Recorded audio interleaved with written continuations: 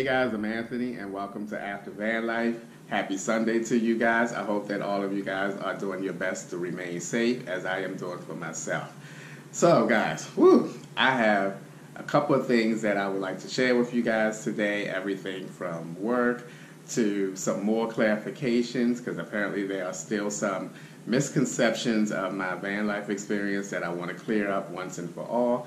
And I also have a new idea that I'm thinking about incorporating into my channel, and I'm excited to run that by you guys to see what you guys think about that. So let's start off with work. It started off Monday around 5 p.m. I got a call from one of my supervisors, and he asked me if I would mind coming on day work for the remainder of the week. So I would miss Monday night work, and I would start my work week on Tuesday. And he also wanted to know if I could work a 12-hour shift that week. So I said, yeah, okay, that'll be fine. So that was the big adjustment for last week. I went on day work and I worked 12-hour shifts, and I was exhausted. It took me longer than I thought it would take for me to make the adjustment going back to day work for a few days and working 12-hour shifts. So mainly it was all about work, going to sleep, eating, and that was it. So I wasn't even really thinking about making a YouTube channel because I was just bummed out. Also, we are now moving into overtime mode on the job. They have the entire department scheduled for 12-hour shifts next week. So all next week I will be on 12-hour shifts. Instead of me going to work at 11:30 p.m. at night, I will be going in at 7:30, doing an additional 4 hours of work the entire week. So I'm doing my best today to just relax so that I can feel as rested as possible to get ready to tackle this whole full week of 12 hours. And, you know, making sure that I have my food together because obviously I need to take more food to work for a 12-hour shift than I do for a normal 8-hour shift. So I'm kind of mentally and physically trying to prepare myself today to tackle that 12-hour work week coming up. That's about it for work. Oh, one more thing about work. My job has stepped up and done another great thing, I think, that help us to stay safe on the job. They installed hand sanitizer dispensers on all the presses. At first they were just at the entrance of the building, but now we each have our own hand sanitizers on each of the presses, which I think is great because I'm always walking up to that thing and cleaning my hands off. If it's not my hands, I'm even cleaning my gloves off. So I definitely appreciate that move, that gesture there from the job, because it helps me to keep my hands and everything that much more cleaner more often on the job. Now I want to talk a little bit about some misconceptions that are still out there that based on some of the comments that I have been getting, and I want to just clear this up. I did not hate van life. I see that word in the comment section more often than I care to see it. For some reason, there are still a few people out there that think that I hated van life and van life was just a terrible experience for me. It was not a terrible experience for me at all. I did not hate van life. If you followed me back in the days when I was doing van life, you will not find one video that I was complaining about van life. I was always this happy-go-lucky person living a van life. I had ideas that I shared with you guys. I showed a lot of videos or a few videos of me cooking out of the back of the van. I mean, that is just not the type of videos that a person would put out that hates the lifestyle. You would, if I hated van life, you would have seen many videos of me complaining about it on almost every video, and you will not see that in my videos. You know, most of the people, if not all, did not even know that I was going to end van life until I made that final video. So I did not hate van life. Maybe it's the newcomers that joined my channel. I don't know. But for those of you who have followed me back when I was actually van dwelling, you can attest to this, that, you know, I don't have one video of me complaining about the van life, you know. As a matter of fact, I think that I did very well doing van life. I think I had it down to a T in Baltimore.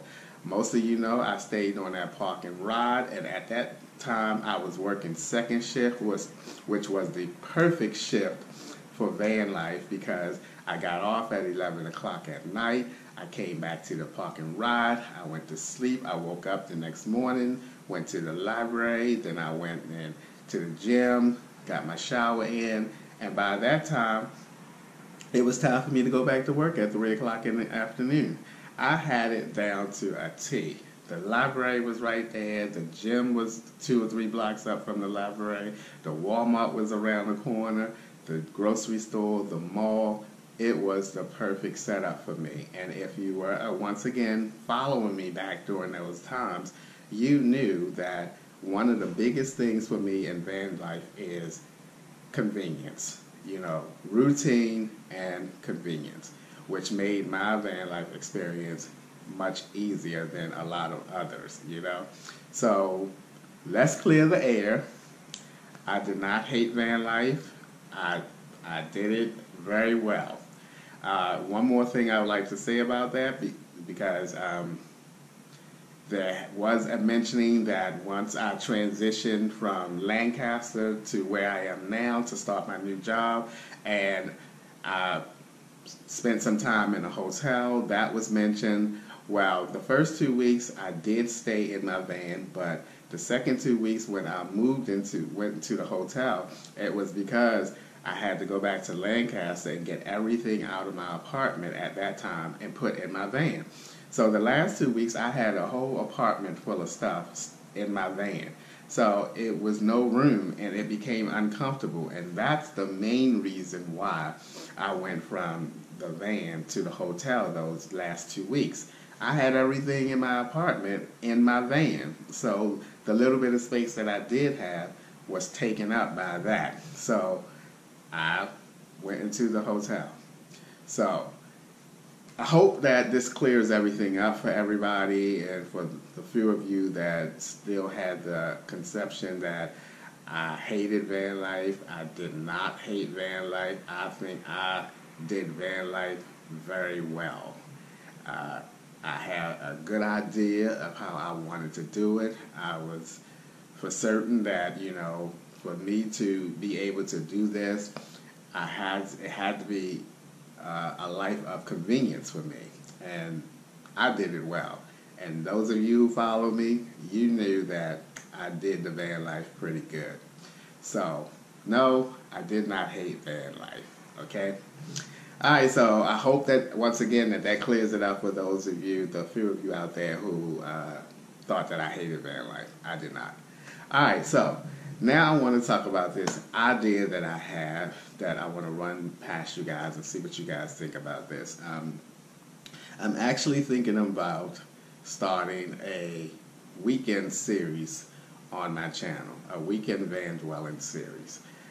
Even though I am not full-time van dwelling, and even though at this moment, I want to say that again, at this moment, I am seriously considering going back into the van life. I thought that it would be fun to maybe think about a weekend series where I would just go out, pack up some things in my car, and maybe go to a park or something, or just be out there in the urban lifestyle van dwelling. I think it would be fun. I think it will ease me back into the van life if that's going to be my final decision back when my apartment. Oh, and let me just state this as well. When I made that video, it appeared that based on the comments, a lot of you acted or reacted as though I was going to move into my car like tomorrow or something. My lease for my apartment is not up until September. Nothing is going to take place prior to September, if anything is going to take place. So I just want you guys to know that, you know, nothing is going to happen. So moving back into the idea of van dwelling, I also thought weekend van dwelling. I think that this is a good idea because if I actually do go back into full-time van dwelling, this will help me to ease back into it, to, you know, get some more feel and vibe of what it's like to be back in my vehicle. And even if it turns out that I don't go back into van dwelling full time, it's also something that I can continue to have on my stage, on my channel, and, you know, hopefully that will improve the viewers of my channel.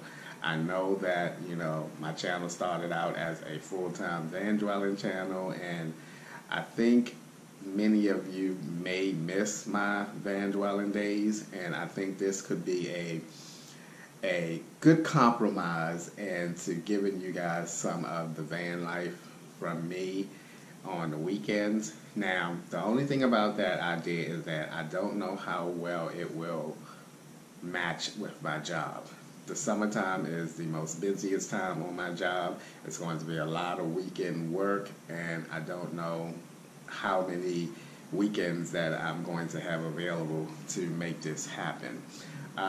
I could just, even if I'm working on the weekend, I could just, you know, incorporate the weekend van dwelling into my work and just not come back to the apartment for 2 days. I mean, and still go to work, go to shower, and that kind of thing. But it's a thought, and it's something that ran across my mind, and I thought that I would run it past you guys to see what you think about the idea of me starting a weekend van dwelling series on my channel. Alright guys, that's going to wrap it up for today's video. Once again, I just wanted to check in with you guys and bring you up to date what's been going on. Not a whole lot with me this week past, just working and sleeping, and it's going to be pretty much a lot of that going on this week. I am going to make an effort to try to get at least 1 or 2 videos out this upcoming week, but I can't promise you that because of my work schedule. Alright guys, as always, thank you guys for taking a few minutes out of your day to watch my videos. I appreciate you guys, you know that, and I'll see you guys the next time.